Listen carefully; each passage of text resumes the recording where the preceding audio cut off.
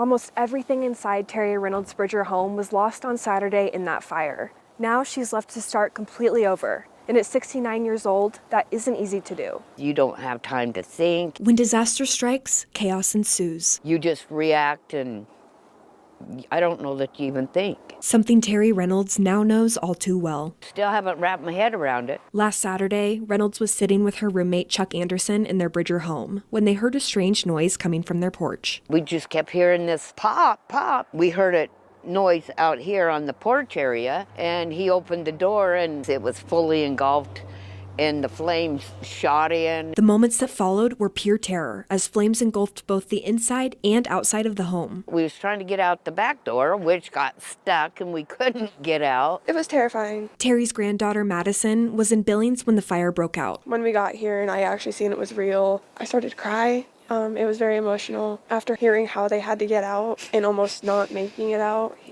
Chuck Anderson actually almost had to shoot the back door out. Terry and Chuck were able to barely escape the blaze with their 2 dogs, but Terry's 2 cats were nowhere to be found. I still have 1 cat that we haven't found, and my other little cat, unbeknown to us, it was like 3 days later that we did find it in the back room, and he's burnt. His little hands, his feet are paws. He spent some time at the Red Lodge Veterinary Clinic, but he's now home healing. He got come home. So we just have to do a whole lot of home care, but he's coming along really good. Reynolds just moved to the Treasure State in October after spending most of her life in Wyoming. One of her children recently passed away, prompting her to be closer to her family in Bridger. But she never would have imagined just 3 months after moving, losing everything in an instant. When they say it comes in a second, it really, really does. But she's remaining positive, showing her gratitude to those who have offered a helping hand. And the neighbors here, when it first happened, came to assist with a chair, a coat, something that they could offer at that moment. For more information on how you can help out during this time, visit the full story on our website. And I don't even know how to say thank you,